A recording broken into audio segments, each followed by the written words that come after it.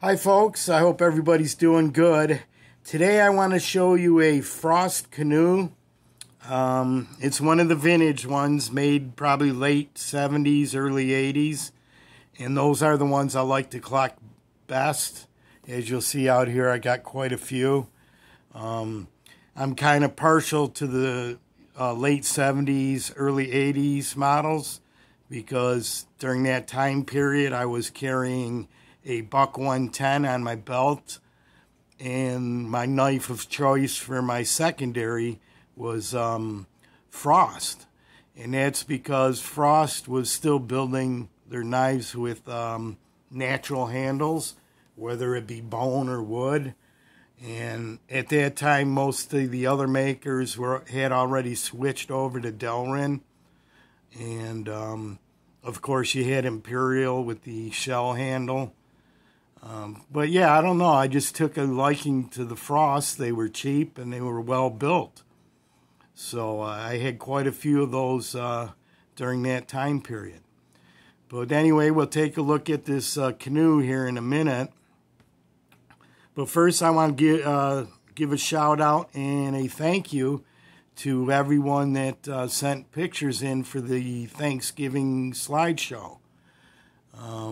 I thought it kind of turned out all right and got some pretty positive feedback on it.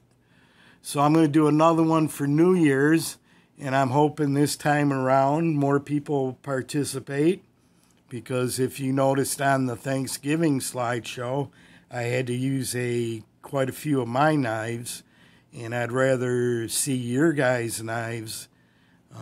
I get to see my knives every day of the week, so take some pictures of your old knives, your new knives, and when Christmas comes along, if you get a knife for Christmas, take a picture of that and just send it over. I'll leave my email in the description box, and I'll remind everybody pretty much every video till then. All right? Cool.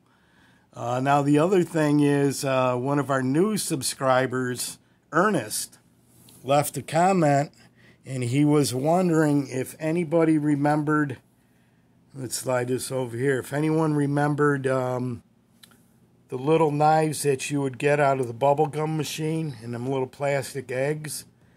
And I think this is one that you're talking about, Ernest. This is an Imperial, and it looks like it's from that time period. And I do remember them knives that came out of them little plastic eggs or plastic shells. And if I remember right, they all had these tiger striped shell handles. And like I said, it's Imperial. You can see I cut my nail way too short. It's a pretty cool knife because it's actually got half stops. But let me know if that's what you're talking about. I got this from a TSA grab bag. So a TSA agent actually confiscated this from somebody before they boarded the plane, which is kind of ridiculous, but I guess safety first, huh? But yeah, if anyone's not familiar with the TSA grab bags, if you go on eBay, I think they still do them. I did a couple of them last year. I think one last year and one the year before. And that's when the sellers did it a lot cheaper. Now I think they're overcharging because they charge a lot for shipping. And what they'll do is for like $17, $18, they'll give you 7 or 8 knives and not tell you what they are. It's just kind of like a grab bag treasure hunt. But the deal is the shipping. They'll charge you like $18 shipping too. So it was actually worth it last year when I did it, because I actually got a couple good knives with it. I got a Victorinox and one of the Frost knives over here. So let's take a look at everything, do a quick spin around the block, and I'll show you that canoe. Over here in the candy corner is some stag. Now, we just looked at these two on the last video, so I figured I'd throw a couple more out there. This is a highly unimpressive piece of stag from GEC. This side's alright, but I don't know. You guys tell me. I didn't like this piece. But this is a 44 pattern. I do like this one. This is a custom. It's a Winchester 1920s to 30s frame. And I'm just guessing that because Winchester doesn't make their Barlows with stag, they probably were bone covers that broke. And someone did a custom. And you'll see that's some pretty sweet polished stag. One of my favorite Barlows right here. And it's all cleaned up. It's got the half stops and walk and talk. No stamp on the bolster. Really nice Barlow there.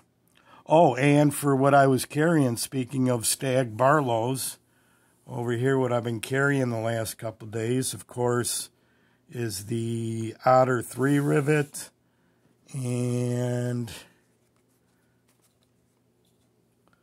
the Arthur Wright Stag Barlow.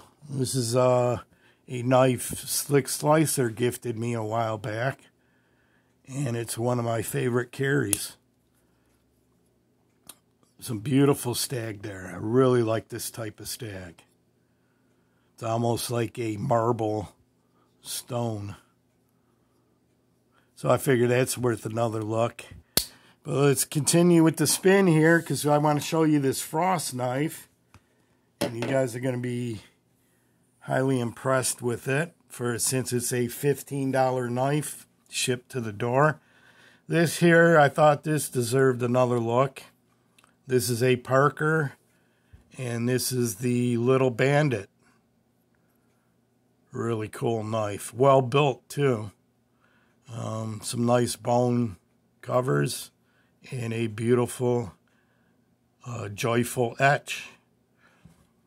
So, yeah, you can pick one of these up for like $35 on eBay, which is a good price for a big knife like that. But let's go over here to some of my Frost. Now, these top three are what Frost calls their Excelsior series. And the Excelsior series has the bomb shield with the Jim Frost signature on it. All three of them have that. So one day I'm going to show you guys those. These are all really, really nice knives. Well built, too. I think I've shown this. This is a Frost, but it's called a black caliber knife, which is a Barlow.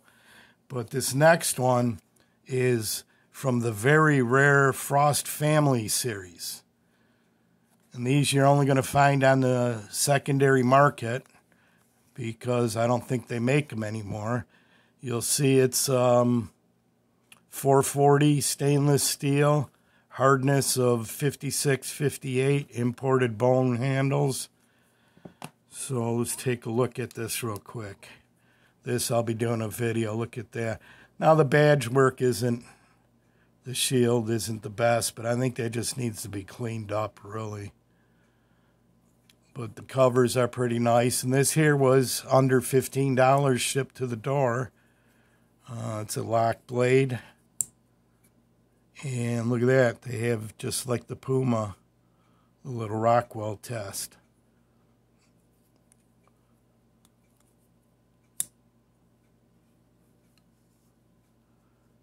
And this here is probably my favorite. Check out these genuine ebony handles. I've carried this quite a bit. This is a Frost cattle knife. As you'll see, there's 3 blades. Get your clip point. A dogged up sheep's foot. And this funky little I guess, I don't know, would there be a drop point that don't drop? Well built, but beautiful ebony covers. And we'll put that back there. I got to do a video on that. Then over here is just some more. All these knives here are under $20 shipped to the door.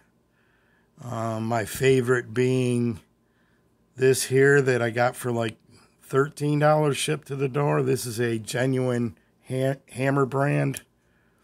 And these were made from 1945 to 1955.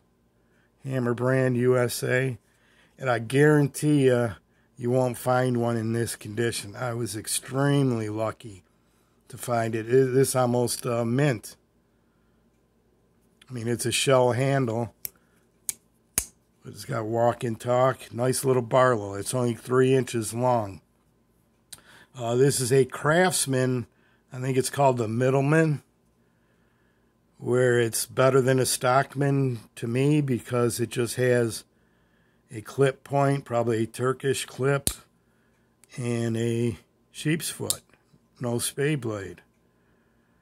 And let's see, this is a Schrade USA Old Timer Peanut. Same type blade.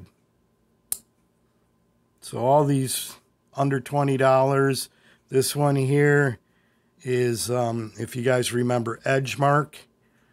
These were competing with the Gerber brand. I forgot the model number, the 9225, or I think it was, with the rosewood inlay. This is genuine ebony. It was made in Japan. It's called Edgemark Explorer. And this was made in Japan. Really snappy. Nice little lock back. This I got in the TSA grab bag too. But anyway, I just figured I'd go through some of my less expensive knives that I really cherish. I mean, it's kind of one man's junk is another man's treasure is the way I look at it. Let's take a look at this. Now this one, you guys are going to really like this one. Let's pull this up.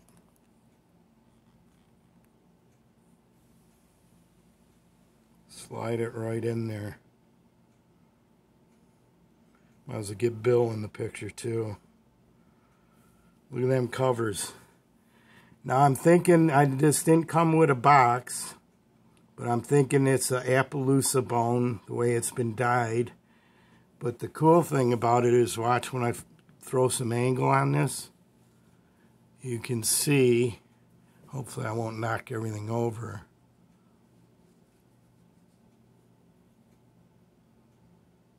You can see it's been jigged and sanded down for a pocket worn effect. Really cool. Now the etch, I don't know, some people might think it's a little corny, but I think it looks pretty cool. Got a couple Native Americans in a canoe out hunting for some deer or some water buffalo, one of the two. The thing is, this guy here needs to practice his archery so one day he can be the shooter and the other guy can be the paddler. I wouldn't want to be the paddler. I'd practice every day to be as good or better than that guy so I wouldn't have to paddle. Okay, let's take, here's the stamp, Frost Cutlery, and let's take a look at the pile side. Once again, some beautiful dye, and it has the jigging and the pocket worn effect. Now, one thing with your frost knives is you're going to, sometimes you get the spring pin where it looks like it's not knocked in all the way. See how? And you can, if you want to get brave, take a Dremel tool or something and grind it down a little bit. I'm just going to leave it because it's not jagged. You can see it's got a rounded head. And I think that's why it's not made to get knocked all the way down. It's almost like a nail head. You can see that. So some people might find that to be a problem. But what I like about Frost, too, is they don't put frost all over the bolsters. There's no big FF or FC all over the place. No shield, just nice clean bolsters on both sides. Let's slide it out here. See what it looks like in the hand. Drop this down a bit. And they're pretty snappy.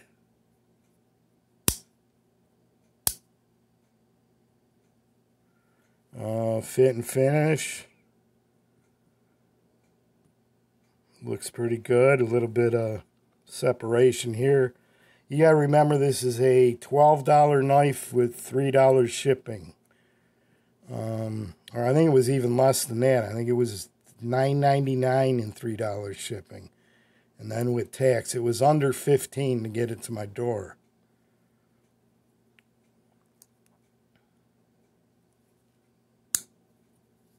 No blade wobble. Nice and solid. Got a big choil area to choke up. You can see there is a little bit of blade rub there. But like I said, for that beautiful handle,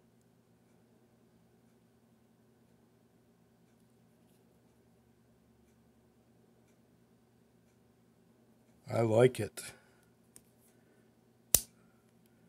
Then over here, a nice profiled pen blade. Also, no blade wobble.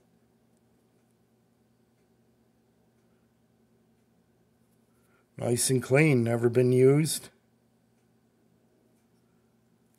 Wish I had the box though, so I'd know for sure if this was dyed to be an Appaloosa bone. But anyway, my friends, that's it for my first Frost. Here's another cool one. I don't know what the heck this thing is. It's a trapper, but I don't know what. This is some kind of peace pipe trapper or something. Maybe you guys can help me with that. I bought that for, I think this one was $5.